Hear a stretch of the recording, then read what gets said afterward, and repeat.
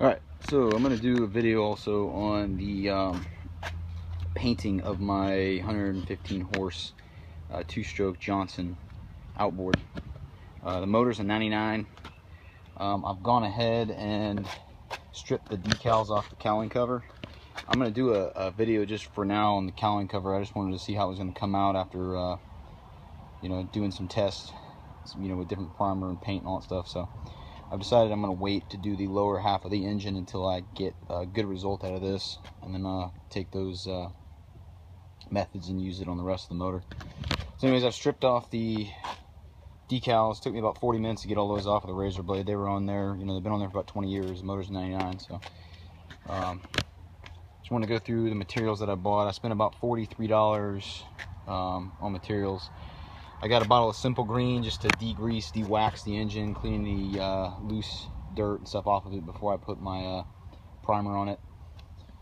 And I got a Rust-Oleum automotive primer. I'm going to do this, a couple coats of this on the cowling, and then I'm going to sand that Rust-Oleum primer with a 320 fine sandpaper, wet sand it.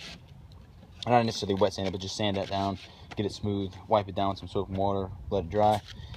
Then I'm going to come through with the white. And the motor's gray, but I'm going to paint it white, get it a little more updated look. This is linoleum, it's enamel, sorry. High performance enamel, white enamel for automotive work. And then once I go through and do a couple coats of the white on there, I'm going to sand that white paint down with a 400 grit sandpaper just to smooth everything out. Wipe it down again with something to clean the loose dust off, and then going to spray it with a Rust-Oleum clear coat. It's a crystal clear enamel. And then follow that up with a wet sanding with some 800 grit sandpaper, and then we'll put our new decals on top of that. So the first step I'm going to do in here is I'm going to take that Simple Green, I'm going to wash the cowling cover down. I also need to get some Goo Gone on here to get these remaining residue from the stickers off. But once I get that all cleaned up, I'll get it all cleaned up and get a video of that, and then we'll move on to the next step, which is priming, sanding and priming. Alright, got it sanded down. I'm going to wipe it down, wipe all the dust off of it. That was with a 320 grit. And then we're going to throw some primer on it after the water wipe down dries. Alright, we got our first coat of primer on.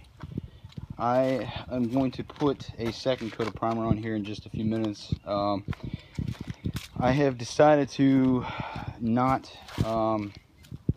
sand the primer. I'm just going to go ahead and put my paint on as soon as this second coat of primer flashes off and dries to the touch. And then I'm going to let the paint cure cure before I apply my clear coat. So I'll probably end up doing the clear coat another day because I'm running out of daylight. But so today we're going to get the second coat of primer on, and I'm actually probably just going to keep priming this thing until I run out of paint.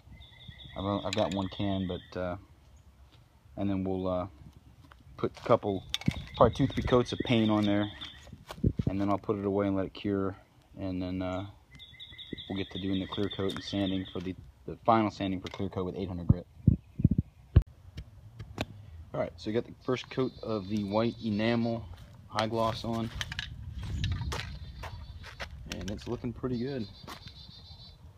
Looking a lot better than it did before.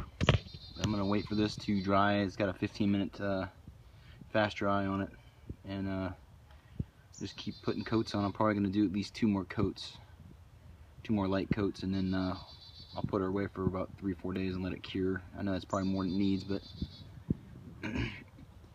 then actually with a 15-minute fast dry, I might be able to put the clear coat on today. We'll see. But we're waiting for second and third coat. I'll let you know what it looks like once that third coat is dry.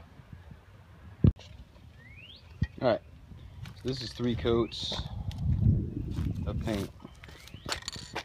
And you can see I'm doing this outside. This is obviously an amateur paint job that I'm doing. I got freaking pieces of dirt that are falling on top of the paint, so I'll have to get a pair of tweezers to get that off there. But it's not looking too bad. I did some research online while I was inside, and most people said just go ahead and put your clear coat on prior to your coat, your base coat, fully curing. Once it's dry to the touch, you can go ahead and spray your clear on. And they said that's the proper way to bond the paint. I'm not entirely sure. If someone else is watching this video and knows better than me, let me know. But that's what I'm gonna do. So, and then I'm gonna put probably 3 coats of clear on there, and then I'm gonna take it in the house and let it cure for a couple days. I gotta work the next couple days, so probably on Friday I'll come back out here when I'm off and wet sand it, and then also I'm gonna go ahead and paint the lower half of the engine, the foot and the midsection and all that stuff. So it's coming together. Alright, so today I am going to paint the lower half of the engine, and I know a lot of people out there on YouTube are going to be like, oh, you did a crappy job taping it and doing all this stuff, or should have taken the motor off. But honestly, this is a 20-year-old boat. It's going to look a lot better than it did before. So I'm just going to do a cheap little rattle can job on it. And I'm not really I'm not a professional painter, so I'm not going to get all into making it look perfect. As long as it looks good from 4 or 5 feet away, I'll be happy. So the cowling is done. That was 3 coats of primer, 3 coats of white enamel, and then 3 coats of clear coat enamel. I'm not going to wet sand it or do any of that mess. It looks good just the way it is, so I'm just going to leave it. So I went through and degreased the motor with some dish soap, hot water, and taped everything up. All the stuff that I want to keep from getting paint on it. The tilt trim motor button, some other stuff, and I'm gonna put I've sanded it down also and then wiped off the dust, and I'm gonna go through and put the first 3 coats of primer on it, and I'll get back to you when those are on. All right, sorry, I forgot to turn the camera back on when I finished priming the engine, but I got the whole thing primed earlier, 2 coats of primer. I'm now putting on the first coat of white enamel. Same stuff as the cowling. It's Rust-Oleum high performance enamel, white. It comes in all different colors, but this is it. I'm getting there. The hardest part about this painting job I've had is getting underneath here and then all in here properly. But if you take your time, you can get in there. She's coming along though.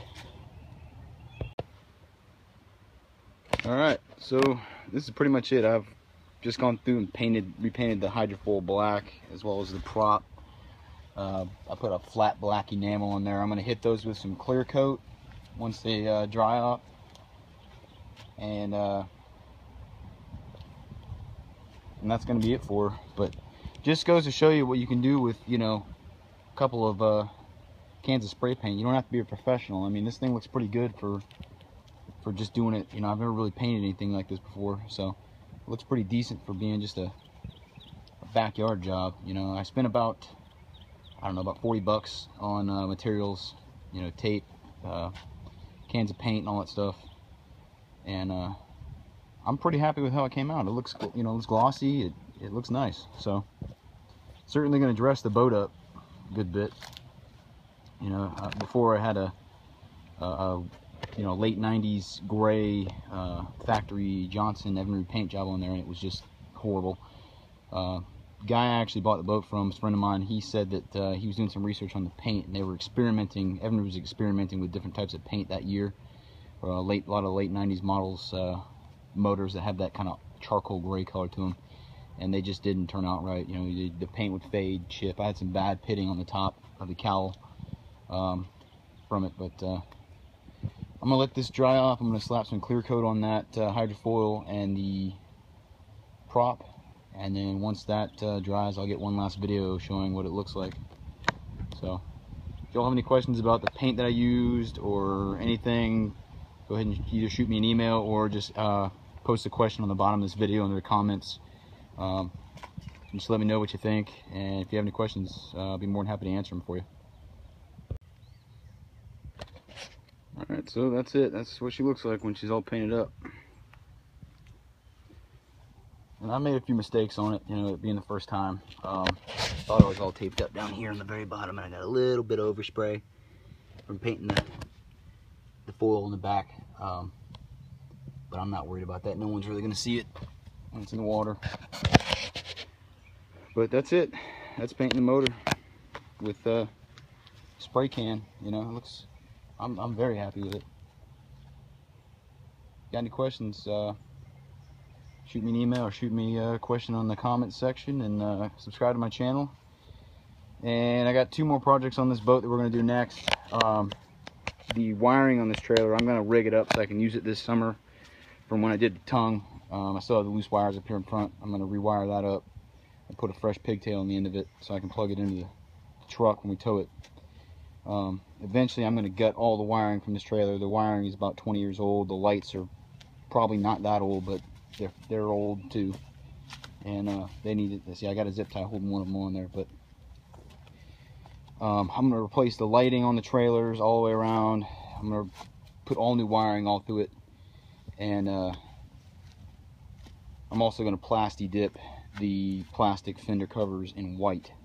So those are going to be new in white. I'm got to sand those and treat them and paint them. And next week, I'm still waiting for some stuff to come in, some material, but the seats are very dingy and old on this boat, from years of salt water and mud and all this stuff and sand from people using them. About 17 years worth of use out of them. So I opted to, instead of, you know, I called the place here in town. They wanted $400 to recover my bench seat and seat back, and then my seat back for the forward that's part of the cooler, which to me is outrageous. You know, you can get a whole new seat from iBoats.com for about $300 with the cooler and all. So what I'm going to do is I'm going to experiment with some Krylon vinyl spray paint that I've been reading online, and it's gotten great reviews. You have to order it in a pack of 6 from Home Depot or Lowe's, because it'll cost me about $28 shipped to my house. That'll be here next Thursday. I'm going to go out here and we're going to make a video of the treatment of the seats. I'm going to prep it for the new vinyl paint, put about 4 or 5 coats of those the vinyl on there, and see if we can't get them looking like new without spending $400. So everything I read online said people use them for their boats in the past, and it worked great. It dries flexible. So but that's the next 2 projects for this one. So next week we'll have a video coming with the seats, the seat repairs, and then probably later this summer, early fall, I'll get into rewiring this trailer after I've gotten, you know, a summer's use out of it, and the weather starts cooling off. We'll start getting into the trailer, more of the trailer stuff. So anyways, there's the motor all done, painted. I'm gonna order some factory decals for it. Johnson decals are about $100 on the internet. The ones I need are the Johnson 115 Ocean Pro. So those, the original ones that came on this boat were a red and gray color. I'm gonna order blue and white. I'm sorry, gray and blue. The lettering is gray and blue. So, but they should look pretty good on there when I'm done with them. And then one other thing I'm going to do, make a video of it, is I'm going to repair all these little holes in the transom that I've had to seal up with caulking, where we've had stuff mounted up years ago. I'm going to pull all the screws out, all the old caulking out, and we're going to fix that with some fiberglass composite sealer and stuff like that, and get this transom. It's a solid transom, but it needs some little minor repairs here and there. But that's about it. Stay tuned for more sea hunt projects. If you got a sea hunt and have any information about them, feel free to share it with me. I'm always looking for new information about them. So all in all, it's been a good boat. It's a 17.5 foot boat, but solid boat. Even after 20 years, everything's still solid as a rock on it. So I highly recommend these boats to anybody who's looking for a boat. Anyways, subscribe to my channel, ask me any questions if you have them. Thanks for watching.